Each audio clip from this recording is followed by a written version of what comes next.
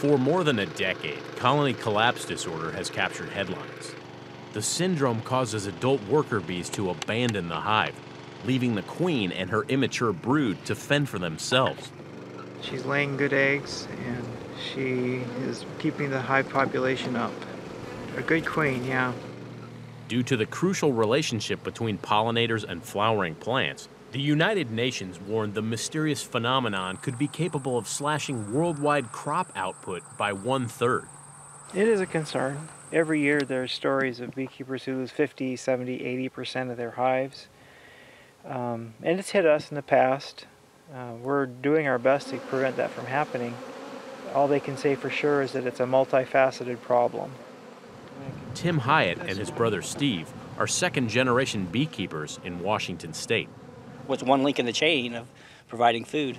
The brothers say sporadic losses have plagued apiarists since well before European settlers introduced the honeybee to North America. The U.S. Environmental Protection Agency reports that new cases of colony collapse have declined substantially in recent years.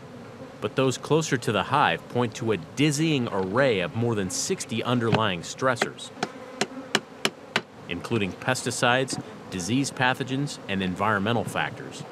The varroa mite has been described by many people as probably the #1 threat to honeybees. So it has like these almost like hook-like mouth seam ripper type appendages, and what they use that to do is to basically rip a hole in the exoskeleton of the honeybee. Dr. Jennifer Hahn is a postdoctoral pathology research associate with Washington State University. She says invasive symbiotes, like the varroa mite, attract several other diseases, including deformed wing and Lake Sinai virus. According to Hahn, these microscopic insects eventually conquer honeybee immune systems that have been compromised by neonicotinoid or nicotine-based insecticides. Imagine having a parasite living on you that's about the size of a dinner plate, that's feeding on you at all times. Decreased flying time and the inability to pollinate are among the negative results from this relationship. Bees, just like any other animals, can get viruses, and we do not have any good treatments, much like we do not have a good treatment for the common cold. Washington State University is employing a multi-pronged approach to boost pollinator populations. Dr. Nick Nager is an entomologist specializing in honeybee analysis whose work grew out of a Department of Defense initiative involving fungi.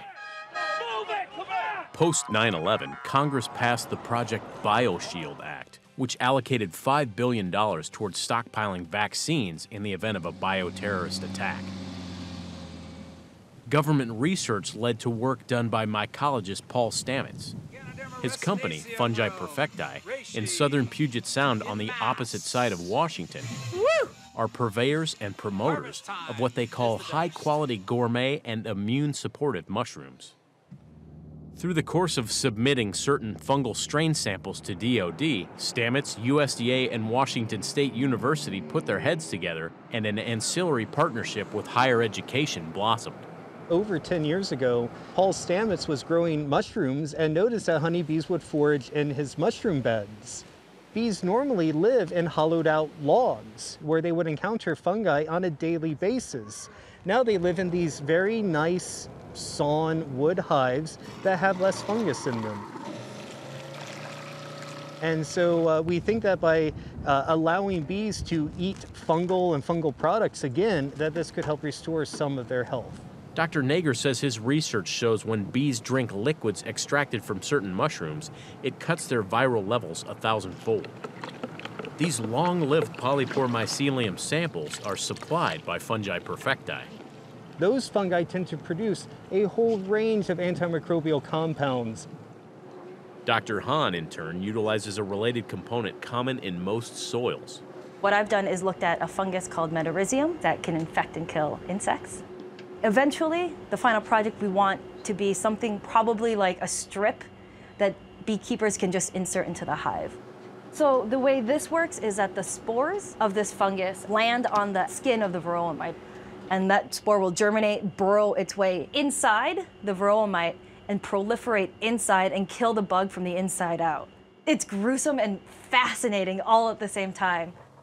The natural pesticide's potential is good news for the region's non-citrus tree fruit producers. Aaron Riggs manages a 69-acre apple orchard on the Columbia Plateau, an area known for its favorable weather and soils. You couldn't set enough fruit if you didn't have the bees. And the bees are the main source of pollination on the fruit. You would get some pollination through other insects or things like that, but you wouldn't get near the crop to make it effective farming, to make it profitable, if you didn't have the bees. Hundreds of Hyatt honey hives crisscross the U.S. every year on truck beds to pollinate tree fruit and nuts in California and the Pacific Northwest, before rounding out the summer with honey production in North Dakota. We have to wait for the sun to go down because the bees will be flying all around the orchard. And then when it's dark like this, the bees will all be home. We'll gather them up and take them to a different location. USDA values national honey production at $320 million per year, but the evergreen state alone accounted for over 8 of the 11 billion pound domestic apple crop in 2018. And while they proclaim apples a $2.5 billion industry there, Washington State University also has earned respect for throwing down the gauntlet in the fight against colony collapse and its root causes. They're doing a lot of work to try to improve bee health, and we're really appreciative of their efforts. For Market to Market, I'm Josh Buettner.